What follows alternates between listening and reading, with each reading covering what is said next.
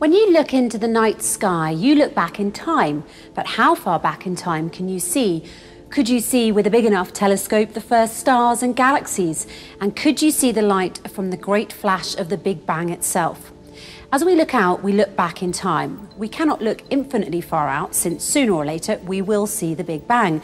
The universe started from an extremely hot and dense era.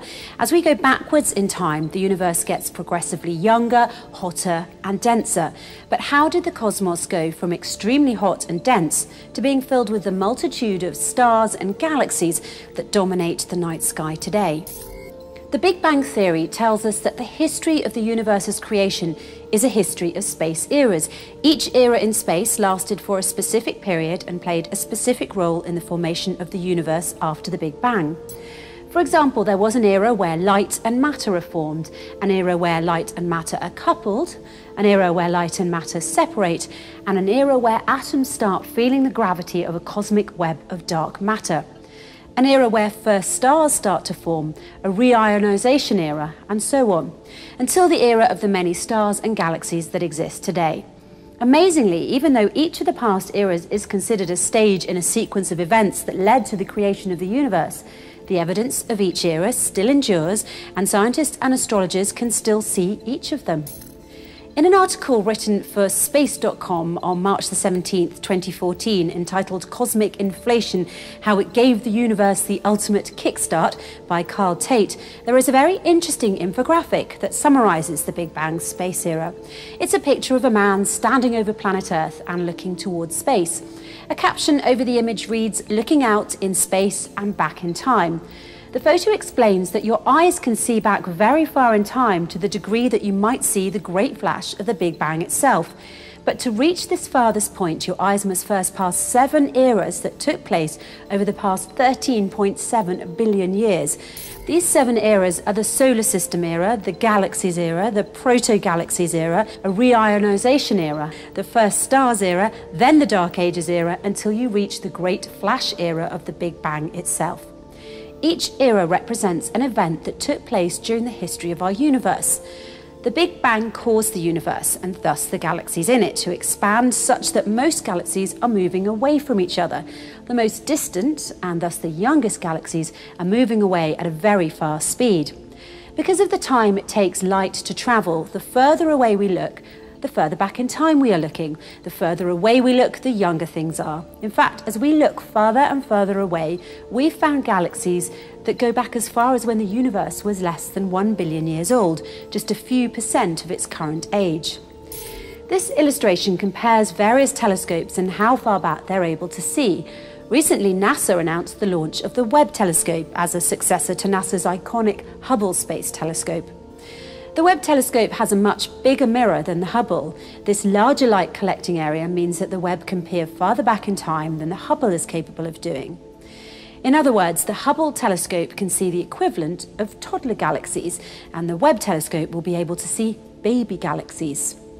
Remarkably, long before NASA's Webb or Hubble telescopes that could peer into the mysterious night sky, the Holy Qur'an told us that the history of creation is a history of 7 space eras, each of which took place in a specific order mandated by God in the process of the universe's creation.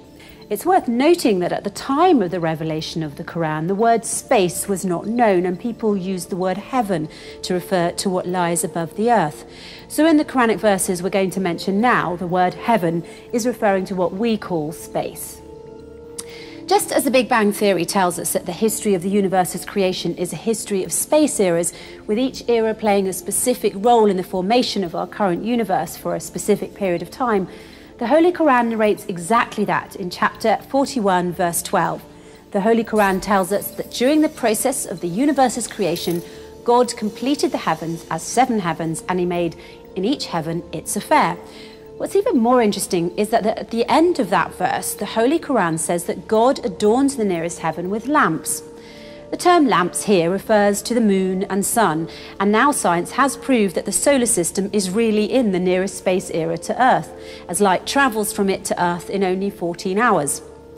In another verse, verse 6, chapter 37, the Qur'an says, "Indeed, we have adorned the nearest heaven with an adornment of planets," reaffirming again that the planets of the solar system are in the nearest space era to Earth.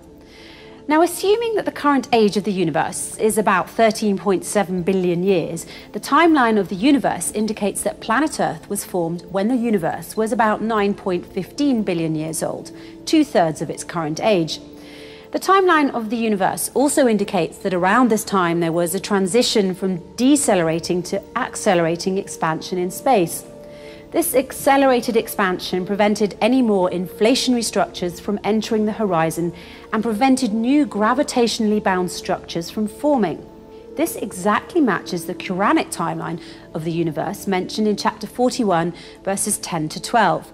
In these verses, the Holy Qur'an tells us that the Earth was formed in 4 days out of a total of 6 days, namely when the universe was 2/3 of its age. Then the verses continue to tell us that after Earth had been formed, the heavens, what we now call space, continued to increase in size, what we now call accelerating expansion. In 4 days, he made in the earth what anchors from high above it and put barak in it, and equally measured out sustenance of its dwellers for those who ask. Then he directed himself to the heaven while it was smoke. Then verse 12 says, "And he completed them as 7 heavens within 2 days, and he made in each heaven its affair and adorned the nearest heaven with lamps." In his book, The Dragons of Eden in 1977, Carl Sagan popularized the idea of the cosmic calendar, which is a way to visualize the history and chronology of the universe, scaling its current age of 13.7 billion years down into 1 year to help us normal non-physicists better understand it. God Almighty has done the same thing in the Holy Qur'an, condensing the universe's age in 6 days. Moreover, although we know that the Earth is round, it's actually more like a bumpy spheroid, NASA has determined the geometry of the universe to be nearly flat. And God tells us in the Holy Qur'an that he completed the creation of the space's 7 eras in a flat shape. In chapter 2, verse 29, the Holy Qur'an states, "It is he who created for you all that is in the earth, and then he directed himself to the heaven. So he completed the 7 heavens in a flat shape, and he knows all things." Interestingly enough, the Holy Qur'an also references what modern physicists now refer to as the cosmological principle. The cosmological principle is the notion that the spatial distribution of matter in the universe is homogeneous and isotropic when viewed on a large enough scale. In simpler terms, this principle is telling us that the universe is uniform, and thanks to today's telescopes, we can now observe the uniformity of the universe by looking out and back in time through the different space eras. Now, would you believe that the Holy Qur'an told us 1400 years ago that we can observe this uniformity by doing the same exercise of looking through space eras, when it stated, "Who created 7 heavens one upon another, you will see no non-uniformity in the merciful one's creation. Look again, can you see any flaw?" This uniformity among the universe's distant regions led physicists to come to an important conclusion in the Big Bang theory, that these distant regions of the universe we see now must have been in contact with each other in the past prior to cosmic inflation. This again is consistent with what the Holy Qur'an revealed 1400 years ago, when it stated, "Have those who disbelieve not considered that both of the heavens and the earth, each of them, was as one united piece, and we separated each of them and made from water every living thing? Then will they not believe?"